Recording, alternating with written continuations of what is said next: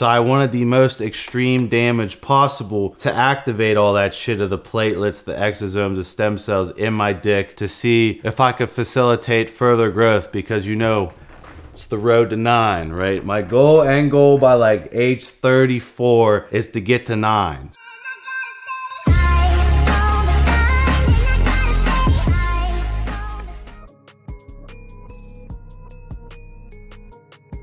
What's up everyone, it's Russo. I hope everyone is doing well. Please follow my Instagram at Russo Lifts, just in case something happens to this YouTube channel. You can follow, message, and you can watch my daily story content on Instagram. I'll see you there. What is up everyone, it's Russo. I hope everyone is doing well. Today's ASMR sip is some cold pressed green chard. There we go.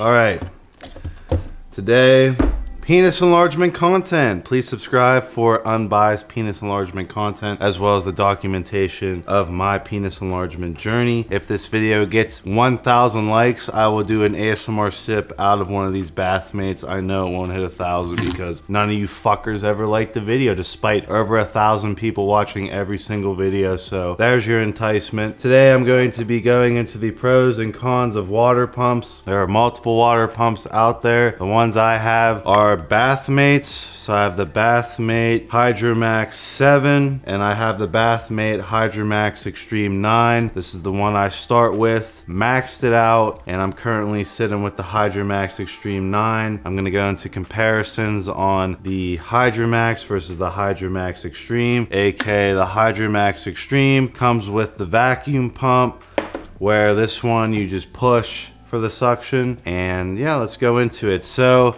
just in general, what can you expect out of water pumps? Well, as far as length, I wouldn't say they're that good at length, although I did gain length during my use of the Hydromax 7. Now I was also doing penis weights during this time. This was when I started my penis, well, this was like a year, no, this was 2 years into, I'm 5 years total into penis enlargement, okay? Started around 6.5, currently 8.2, after getting stem cells injected in my dick, okay? There's been a lot of content that has been covered here. If you're just stopping in, browse the channel. I'm not going through the comments. You actually have to watch my penis content because I made a lot of it already. But I started with this around 2 to 3 years into my penis enlargement journey. So as far as like, I was already doing other things basically. I wasn't just doing the Bathmate. So that's what I wanted to get at, is that it wasn't just the Bathmate for all my results. It's like I was doing jelqing techniques, stretching techniques. I had my penis weight on some of the week. And I was obviously having sex consistently, right? I've been in a 9-year relationship, super hypersexual. I'm not really bragging here. I'm just saying like the stimulation was there to facilitate growth, and as many bases, areas, variables as I could cover. This is just one of the tools in my toolbox, so take that with a grain of salt for my results, what I think of this, etc, etc. What's the difference, right? The Hydromax Extreme 9, or the Hydromax Extreme in general, because you can get a 7 in this as well, has the vacuum pump. Does the vacuum pump make a difference? Yes. This is way more dangerous than the Hydromax 7 or Hydromax 9 without the pump. The pump makes a big difference. Why? You get a way tighter seal on the water pump. You can get way more tension out of this one, and it's painful. And the thing that's dangerous about these that no one talks about is you could pass out in the bathroom. You could pass out in the shower. So you got to keep that in mind. When you're trapping that much blood in your dick, you are risking, you know, passing out. So you got to keep that into consideration when using either of these products. But this one especially, that's what they don't, there's no warning, no nothing. Russo here, you know, Father Russo in the penis world. I don't want you guys passing out in the shower trying to see how long you could absorb max tension on this, right? I'll do it for a session at extreme tension. If I get too dizzy, I take it off and I do stretching or jelqing for the rest of the shower. Some days I tolerate it fine, some days no. Am I on vasodilators during the time? Am I taking my Gorilla Mind pre-workout, which has vasodilators in it? You gotta be careful when using this one specifically. So people are like, is it worth the extra money to get the pump? Maybe not at the beginning, but when you're farther along in your PE journey, I 100% think you should get the pump because it makes it so much easier getting a stupid tight seal. Okay, so what is the actual science here, biohacker Russo, behind these? What's the goals? First off, I've been using GH secretagogues or GH, growth hormone in general, something that facilitates higher IGF-1 levels my entire penis enlargement journey. And I also went from, at the start of my PE journey, I was 205 pounds and I went up to 265 pounds juicing, you know, GH, whole shebang, right? As I grow, everything gets bigger. My heart, my penis, my biceps, everything, okay? So my results from going from 6.5 to stupid girthy 8.2 are over exaggerated because I was dumping gasoline on the fire during the whole time. I did not want to be that bodybuilder who looks like I'm compensating for something, right? I don't want to be, you know, how the dudes who buy the lifted truck and then the midget hops out of it. I don't want to be the dude with the big muscles with the little pee-pee. That don't make sense. And even when I had 6.5, which is above average, right? The average I think right now is 5.2 and it's shrinking every year as feminism ruins the world. You know, 6.5 wasn't enough because I got big legs, right? So I needed to max that out, and I'm like an RPG character. I just max everything out. Intelligence, muscle, penis size, a whole shebang. Right now, what's the science behind these? The goal for me is to cause angiogenesis, and I'll have Andrew throw up the Google definition. So I'm trapping blood in my dick to cause blood vessels to explode and break, and that spider webs new blood vessels in my dick. Now you repeat this over time, over time, over time, over time, and you get a girthier dick because more blood flow. You get a girthier dick, more blood vessel trees forming, and the blood vessels getting bigger in general. You combine that with higher IGF-1 levels of tearing the fascia at the base of the dick little by little each time, little by little each time, and everything being stretched and torn, micro torn, repaired by the high IGF-1. You do that over a course of years consistently with no breaks while having sex consistently, you get results. That being said, I will not worry about length with these devices. These devices are more for girth. So when I maxed this out, and it was definitely an achievement when I finally maxed it out, because I was at like 6.5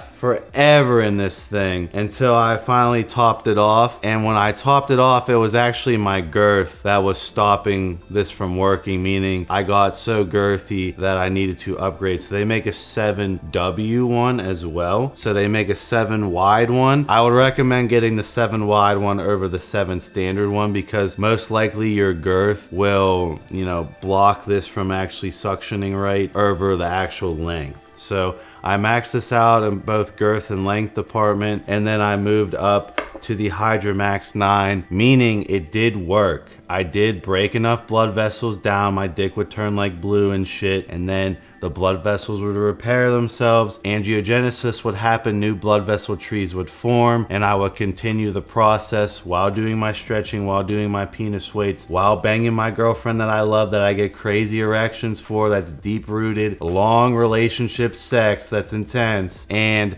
I upgraded to the Hydromax Extreme 9. This pushed it to a whole new level because this one I could tolerate the entire time I was, you know, doing my shower activities, washing myself. This one is very hard to tolerate from the extreme amount of damage and suction and vacuum it's pulling on my cock. So keep that in mind, that this one's painful and that I've almost passed out in the shower multiple times, modulating the extreme pressure of maxing this out. Now, this was bought because, if you guys, I'll have Andrew throw up the video, I got stem cells injected in my penis and exosomes injected in my penis to see if that was worth the hype or not. So I wanted the most extreme damage possible to activate all that shit of the platelets, the exosomes, the stem cells in my dick to see if I could facilitate further growth, because, you know, It's the road to 9, right? My end goal by like age 34 is to get to 9. So I'm 25 now at 8.2, and I feel pretty capped, right? I feel pretty capped, not gonna lie, but I'm gonna still continue on because I felt pretty capped when I first got to 7. I thought that was it, and here I am at 8.2 on Cialis. So hopefully I can get to 9, but basically, would I recommend the Hydromax Extreme right off the bat? No. I feel like that would put a lot of people off, and that this stimulation is all that's needed, and that this one is definitely for a much more advanced user who's very confident in regulating the pump and knows that they could pass out from trapping too much blood in their dick. But this one got me from 7 to 8.2 with the stem cell shot in my dick. I've used this one along the way. So for those who don't know, before the stem cell shot, I was at 7.6. Now I've just crossed over the 8 mark on Cialis, and this was the way to pull, trap, and activate the stem cells and platelets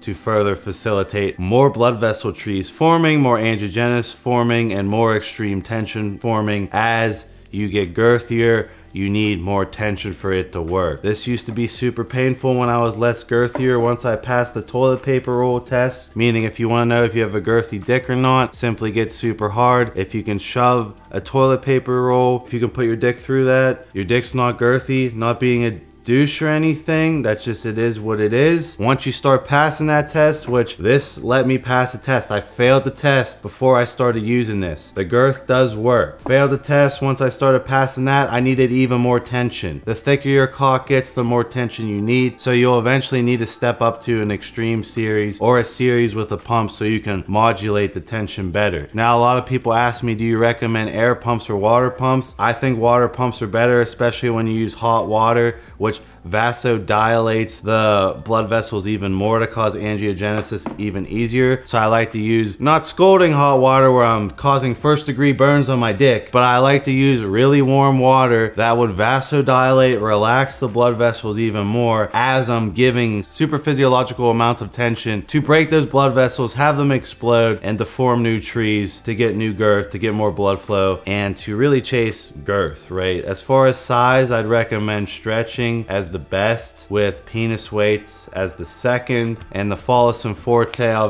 just throw up the video. I did the Follisson Forte review, which depends on what size you are in my opinion for that. I don't really get the amount of tension I need. I'd rather use a weight. That's just me. You could say weights are too dangerous, blah, blah, blah. It depends on your ability to judge when it's too much tension or when it's just the right amount of tension. So that's my experience and review. Would I recommend them? Yeah, I definitely think it would increase girth over time, more confidence in the bed, better quality erections, and if you do a Bathmate right before sex, you won't last that long because you'll be super sensitive. If you did have sex right after you use the Bathmate consistently, which I've done, you get crazy endurance when you don't use the Bathmate and have sex. So a lot of people have issues struggling in the bed, lasting long, which I'm gonna do a separate video. If this video gets a lot of likes, I'll do a separate video on how to last infinitely in bed.